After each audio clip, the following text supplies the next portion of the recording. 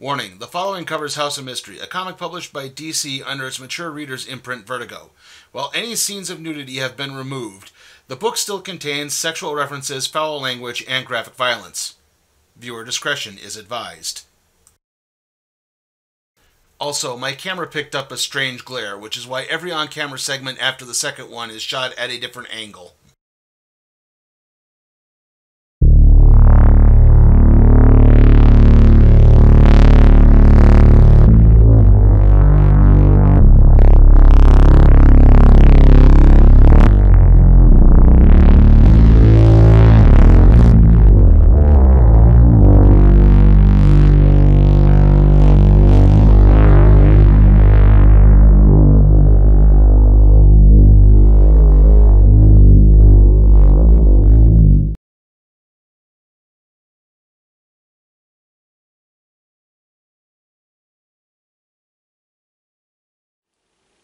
In an attempt to cash in on the horror comics craze of the 1950s, DC Comics would have launched two competing anthology books, one called House of Secrets and the other called House of Mystery.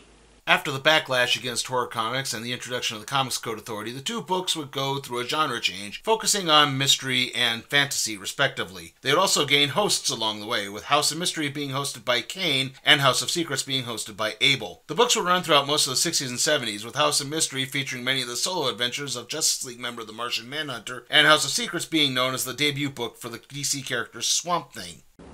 House of Secrets would come to an end in 1978, while House of Mystery continued on until 1983, before getting a brief revival in 1986 in which Kane mysteriously disappeared and hosting duties were turned over to TV star Elvira, Mistress of the Dark. However, this would not be the end for Kane, Abel, or their respective houses. You may recall all of 5 episodes previously in episode 100 of the Random Trade Review, where we covered Neil Gaiman's Sandman, that Kane and Abel popped up in that series as well, where it was revealed that the houses of both Mystery and Secrets lived in the realm of the dreaming, where the titular Sandman dwelt. Kane and Abel also took on the characteristics of their biblical namesakes, with Kane constantly killing Abel, who would then be resurrected a mere seconds later, much to the former's chagrin. In 2008, House of Mystery would be revived for DC's Vertigo imprint by writer Bill Willingham, creator of Vertigo's mega-successful series Fables, and Willingham's co-writer on the spin-off Jack of Fables, Matthew "Nay Lila" Sturgis. The series would contain an ongoing plot thread while still retaining elements of the previous anthology. And today we're looking at the collection of the first volume of House of Mystery. This is House of Mystery, Room and Boredom. At the House of Secrets, Kane calmly slips his last bit of tea after killing Abel with an axe. He criticizes his brother's move towards low-calorie tea time fare, promising a much better tea party tomorrow. He then exits the house to return home, only to discover that the House of Mystery has completely vanished. Jumping ahead 7 years, a woman named Bethany Keel, aka Fig, runs through the streets of Austin, Texas. She's fleeing two mysteriously cloaked strangers who have destroyed Fig's childhood home and set it on fire. The two ethereal beings float above the ground, telling Fig that there is no way to escape. Fig, an amateur architect, clutches on to a set of mysterious blueprints of a house she dreamt of since childhood, as she ducks into the back door of a nearby bar. Inside the bar, the patrons are throwing a goodbye party for a staff member named Rena. Rita bids farewell to her co-workers as a masked coachman arrives to take her away.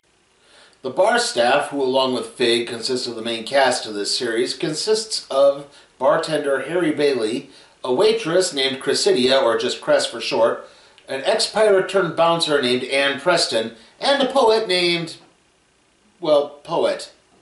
The group returns to work, where a woman named Sally has garnered much of the attention of the attendees of the bar as she voraciously wolfs down several large meals. Sally is worried about how she's exactly going to cover her meal tab, but Harry points out the currency accepted in this establishment is a story. With that, Sally begins her tale.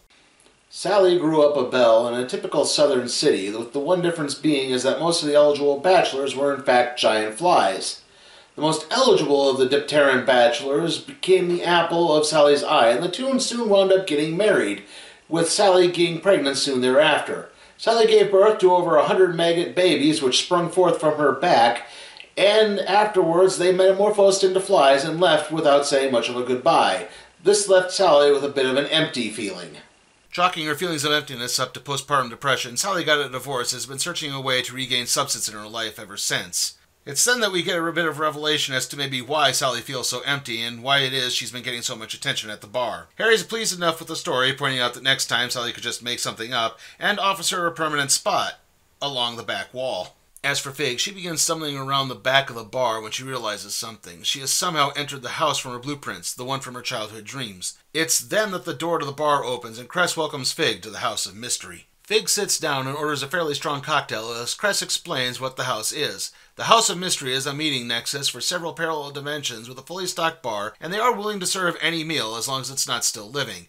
Also, Monday is ladies' nights. The two are then interrupted by the arrival of a consigliere named Enrico Canapazzo, and he has a story to tell. Canapazzo is considered the greatest process server who ever lived. He's so in demand that he even gets dispatched to an underwater civilization located in a Lovecraftian world. Ever determined to complete his task, Canapazzo underwent a surgical procedure that temporarily turned him into a merman. He then proceeded to go underwater and deliver the summons, convincing several lower security guards to unionize along the way. Cress prepares to serve Canapazzo his drink, but he's actually here on business. A bar patron named Tomas Nicholas is being served with divorce papers.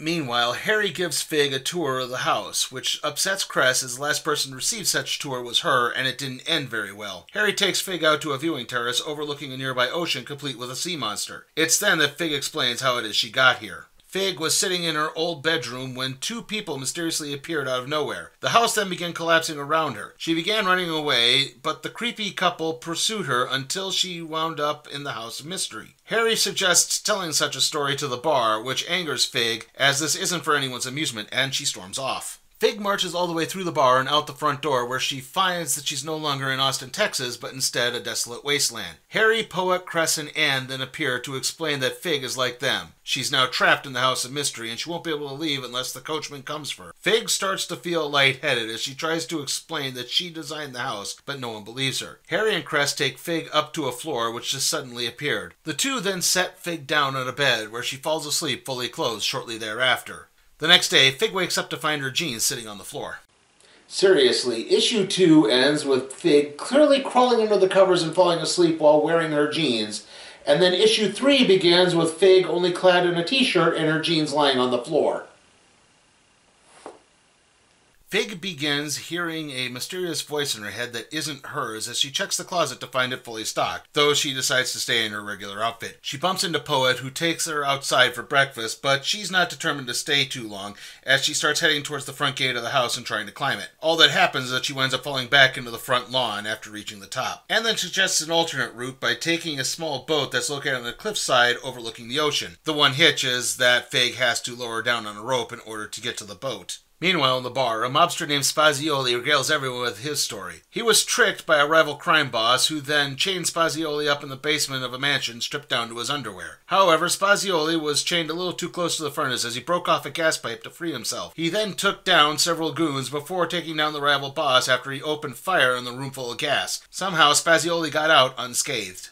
As the story concludes, Fig walks through the bar carrying a ladder as she chickened out and going over the cliffside. Harry tries to stop her, but it turns out Cress tipped Fig off about Rena, the woman from the party earlier, and how she was like Fig, Harry, and the others, but she got to leave. Fig tries scaling the outer wall of the house and gets to the top, only to find the bones of several large creatures before some strange force knocks her off and backwards into Harry's arms. A bit more resigned to her fate, Fig returns to the bar. It's then that we get an update on Rena, who is actually still with the coachman, who isn't actually driving the horses. Instead, he's just berating her with constant questions about the house, like if it's creaking or not.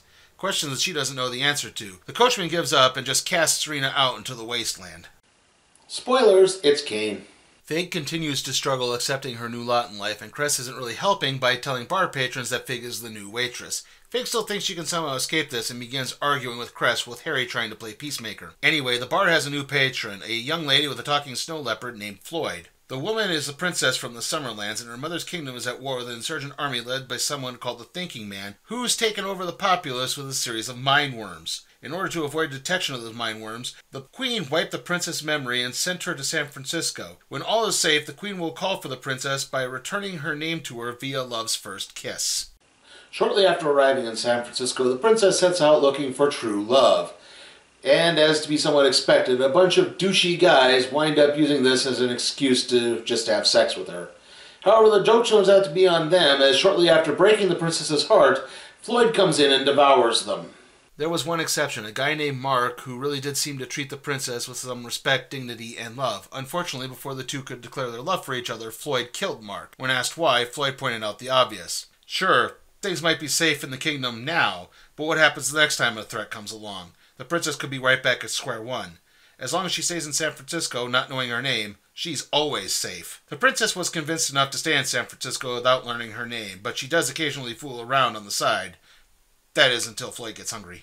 After closing time, Harry and the others invite Fig into the basement to partake in one of their favorite activities, smashing relics. It's okay because the relics repair themselves within a matter of hours. She's willing to join in until Harry mentions once more that Fig can't leave. This causes Fig to snap and begin bashing the basement walls and demanding to be let go. It's then that the House of Mystery begins collapsing around everyone. It's here we get a glimpse into the backstory behind Bethany Fig Keel. Fig grew up the child of a writer who used her as the basis for a series of popular children's adventure books. However, soon her parents divorced and the book series came to an end when her father tried a failed attempt at science fiction. It's around this time that Fig began hearing houses begin talking to her. It's also the time she began dreaming about and thus designing the House of Mystery. She tried to become an architect at college but flamed out as she was in love with the artistry of being an architect, but not exactly the technicality about becoming an architect. She also tried to reconnect with her father, but at this point he became a washed-out pothead. And it's here that we begin to lead into the events of the story with the ghostly couple and the collapsing houses and all that jazz.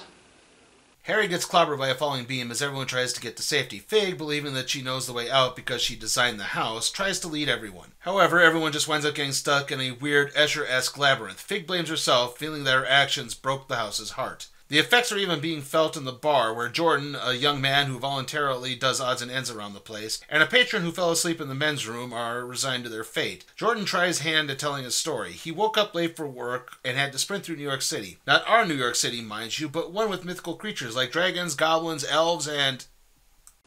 Oh my god, this is where they got the idea for Bright. Back with Fig and the others, she pleads with the house to spare everyone else as they don't really deserve to die. The house relents as long as Fig leaves and never comes back, with a door magically appearing out of nowhere. Harry pleads with Fig, but she opens the door and exits, only to find someone waiting on the other side for her. And that concludes House of Mystery Volume 1, Room and Boredom. How was it? Well, for the most part, it's actually really good.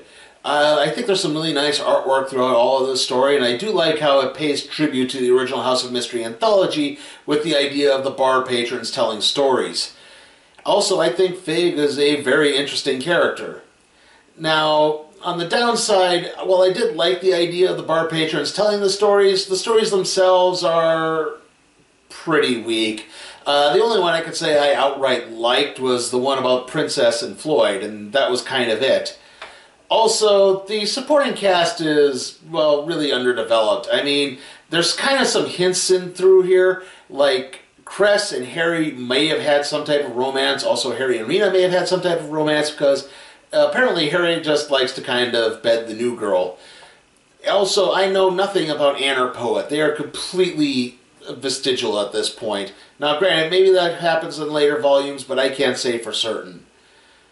But other than that, this is fairly enjoyable, so I am going to give House of Mystery Volume 1, Room and Boredom, a B. And with that, let's see what we're doing next time on the Random Trade Review.